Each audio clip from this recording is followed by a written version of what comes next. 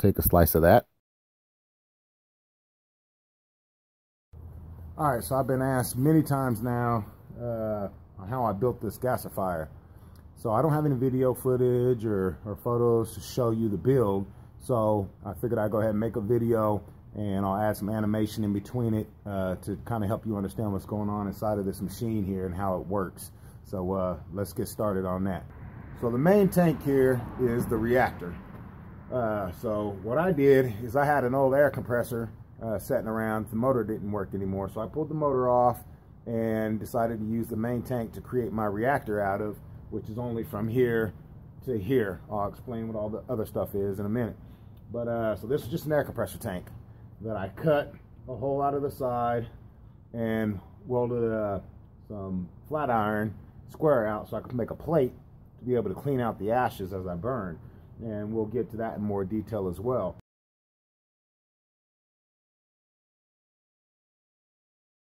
But I'll show you real quick in the drawing what I did here to create the main tank, the reactor.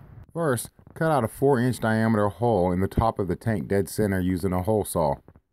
Next, cut off the top of the entire tank using an angle grinder with a cutting wheel. Remember to always wear the proper safety gear. After you have the hole cut and the top ring cut off, it is on to the next step. The top side of the tank will be the side you cut off. I cut out a 6-inch by 8-inch square hole in the bottom of the tank that will be used as my clean out access point. Next, I cut out a 1-inch hole in the side of the tank that will become my ignition port. Now it's time to make the burn tube. Here I used a 4-inch steel tubing, 16 inches long. At the base of the tube, I cut a 1-inch hole where the ignition port will be welded to. This hole needs to be just above the base where the fuel basket will be placed. Now that the burn tube is made, it is time to attach it to the tank. I did this by welding 3 pieces of flat stock steel around the top of the burn tube. Be sure to measure out perfect thirds for the placement. In the center of each brace, drill out a hole large enough to attach a chain through. Attach the chains to all 3 braces and hang the length of the burn tube. This is where your fuel basket will hang from. Now the burn tube is almost complete. The next step is to make the fuel basket. I used a 3-inch wide, 1/4-inch thick piece of steel flat stock. I bent it into a perfect ring about 8 inches in diameter. I welded the ring together. Next I used 1/2-inch rebar and made a grate across the bottom that the wood pellets will rest on from the burn tube. Attach the fuel basket to the suspended chains. You can weld the chain or drill out 3 holes in the basket as well. Your basket should hang just below the burn tube. Finally, you will take your entire burn tube assembly and insert it into the tank. Be sure that you remember to leave the right length of the burn tube above your braces, that when you put the top back on, your burn tube hole and your lid hole meet up. Weld the 3 braces into the tank. Then take a 1-inch pipe through the tank and flush against the 1-inch hole of your burn tube. Weld the tank side and the burn tube side. Now you have an ignition port. Last, weld the top of your tank back on. Also weld the burn tube top to the hole in the ring. Your system has to be airtight. This here was just a burnt out fire extinguisher. So I took the fire extinguisher head off of it and emptied it out. And I used this to make my cyclone filter. So this was just an old, like I said, old fire extinguisher, and this main tank here was just an old air compressor tank. So this became the cyclone filter, which this center pipe here runs all the way down to about 2 inches from the bottom of this tank. So as the draw comes in from here, when it's burning, it pulls through this pipe, goes into the top of the cyclone filter, and in theory the smoke spins around the center pipe as it's coming in an angle, forcing the smoke to spin around, come down. This is a drip jar to catch tar and water, things you don't want to be trying to pump to your carburetor. So it pumps through that, but as you're pulling the air through, at the bottom of this cyclone filter is this tube, which sucks up the cleaner gas that you're creating, because most of your tars and things like that will stick to the side of this tank as it spins and goes down. And then of course this is the drip jar, so it drips down into here. You can take the jar off and pour it out. Moving on. So as the smoke pools from your reactor into the cyclone filter, spins around, drips out tar and nastiness, water, pretty much a lot of water, and then sucks up from the pipe inside, comes out, pulls through this pipe, this down pipe here, which is cleaner gas than what was there, comes down. And what I've done is I've added a secondary drip jar. Now the jar is right here. I've got it off because I'm getting ready to mount this to a trailer, and I cut the legs off of this, so there's not enough room sitting here for this jar to go on. But you can understand the jar spins onto this here, secondary drip jar. Here I've added another valve, or the first control valve, so I can limit the amount of gas that's pulled through it, or I can open it all the way up, whatever's making it run best as it's running. So that goes down into the radiator that I built. Now I'll explain the radiator to you. The gases are pulled through that tube up into the radiator. The gas goes through the radiator, separates in each one of these tubes going up to cool the gas down before it goes to my final filter, which I made this radiator out of 1 1/4 inch square tubing. I made the whole frame out of it, but the radiator in general is specifically is 1 1/4 inch square tubing, 1/8 inch thick. And I took these gas line pipes, used a hole saw to drill the holes out in the square tubing, only one side obviously, and then welded these pipes into it. That way the gas could flow in through here, separate through each one of these up pipes, allowing that gas to cool so you're able to burn it better at the end of your burn, and then pulls down into this filter, which this filter is a medium filter. So I've got it filled up with basically hamster cage, well not basically, it is hamster cage wood shavings. So it goes into the bottom of this, filter. Let me see if I can get it, there you go, up into the bottom of this filter here, and it pulls the gas up through the filter, through the medium, cleaning out the last of the impurities. Well, not particularly the last of them, but a lot of them, getting it much cleaner. And then up top, I will show you, perhaps, if I can do it with one hand. So this is an airtight, this is actually an old military missile chamber to transport single missiles at a time in. So I thought it was a pretty good thing to use. Picked it up at a called the Yard metal store. So this is the medium filter that I'm using. So as you can see, the pipe here is where all the pull's coming through. So it pulls the gas up through that, cleans the gas up, then comes into this line, which is where I have my fan. Now this fan is a air mattress fan. So it's got the in and out. So I piped this fan in here to be able to pull all the gas through the reactor. And you got to have a pretty good fan. It's got a lot of sucking to do. It's got to go through all of these bends and curves and through the radiator and then all the way out. So outside of this fan goes into the pipe that is piped down to here, which this is a T that I have in here. And I've got valves on either ends of this that I can shut off or turn on. So this is the line that I've got made for pumping out to your generator or lawnmower, your carburetor on your car, whatever you want to do to utilize that fuel in a combustion engine. But with this shut off, I just pipe it straight up here. I keep this on and I pipe it up to my torch. So the way I know when the fuel's ready is I keep this off, so no gas is coming out of here, no fuel's coming out of there, and have this line on. And it usually takes about 5 or 6 minutes for this to get up to temperature to go through its process to be able to extract the gas out of it. And then I'll fire this torch up. When I got that torch burning real good, I know it's ready to go.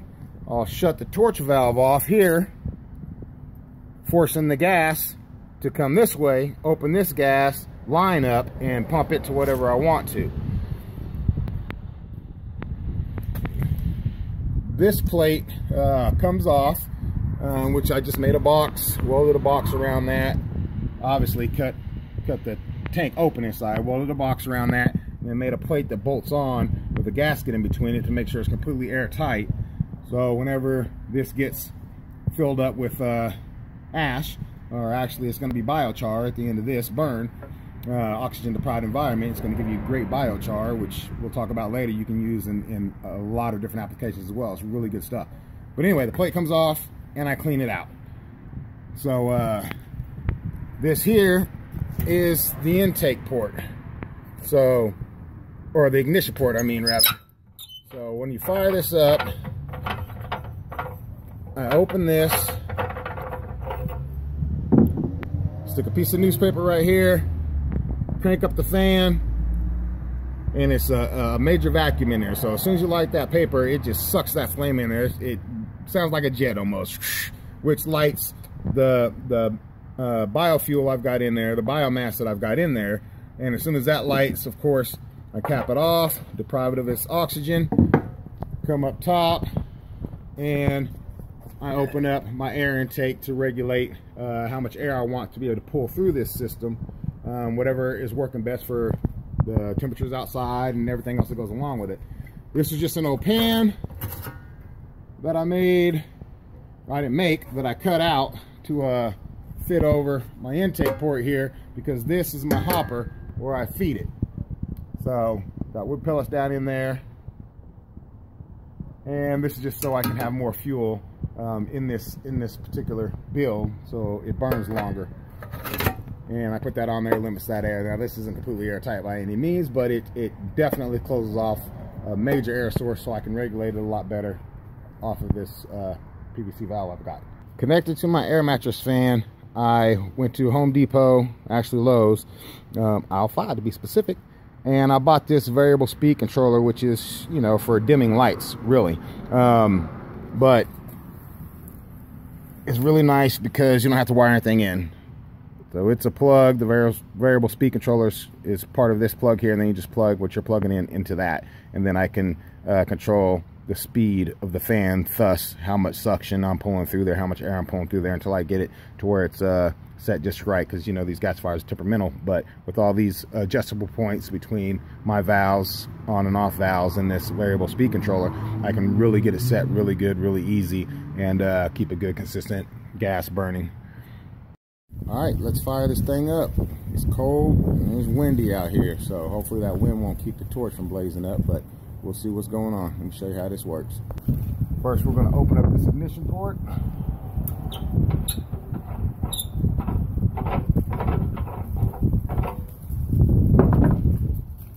little piece of newspaper.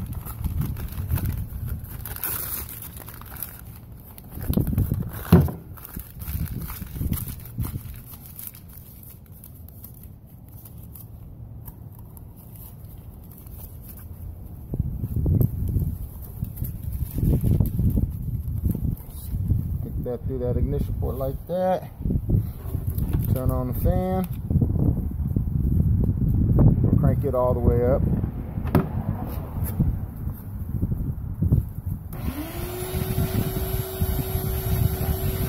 Crank that all the way up. Gonna have this valve turned off so it's not pulling any air through the top of this. That way we got a nice vacuum inside of here. And hear that air sucking through there.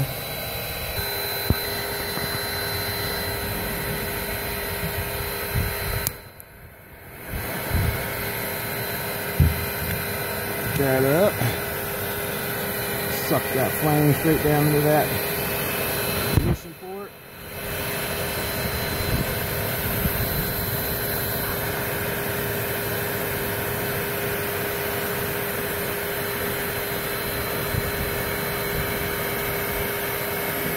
Now you can see that fuel in there starting to light up, turn into a cherry.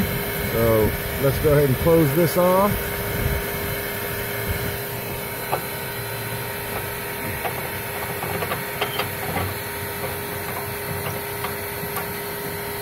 come up here, open this valve up, let some air in. And go ahead and open it all the way up right now.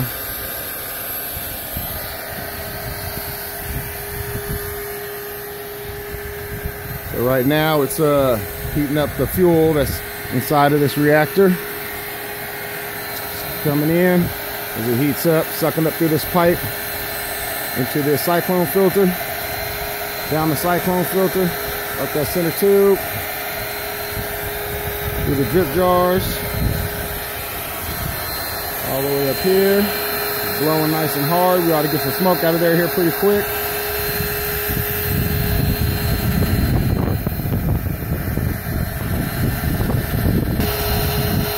Starting to smoke.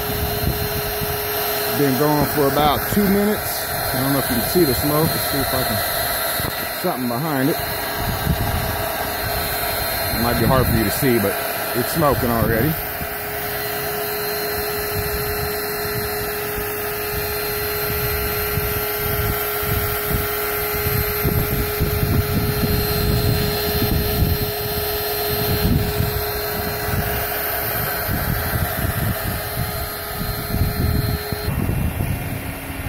Let's see if we can light it already.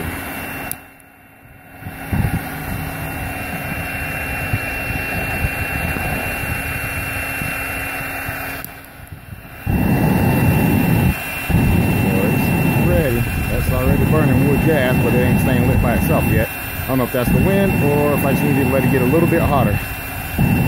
But also, probably turn down that fan a little bit.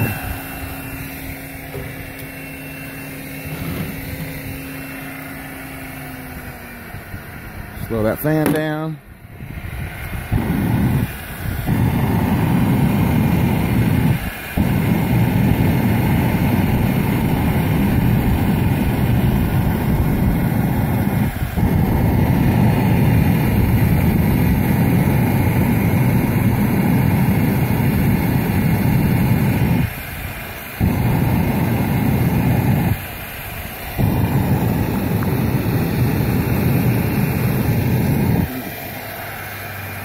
Definitely there, maybe another minute. It'll be ready to stay lit by itself. There it goes.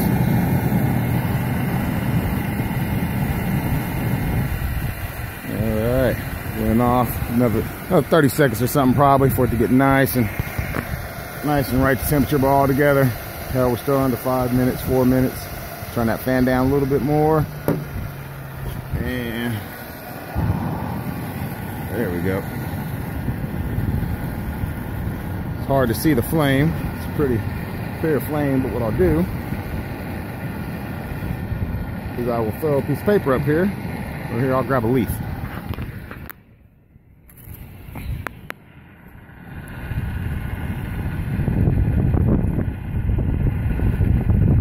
Show you that is definitely on fire. All right, anyhow. That's the gasifier in action.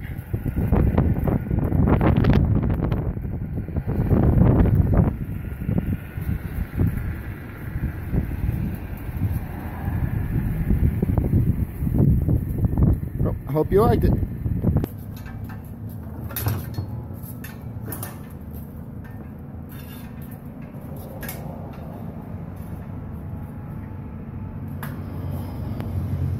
Don't forget to like and subscribe. Catch my next build. I will be converting a lawnmower into a generator, and I will incorporate that into this gasifier. Thanks for watching.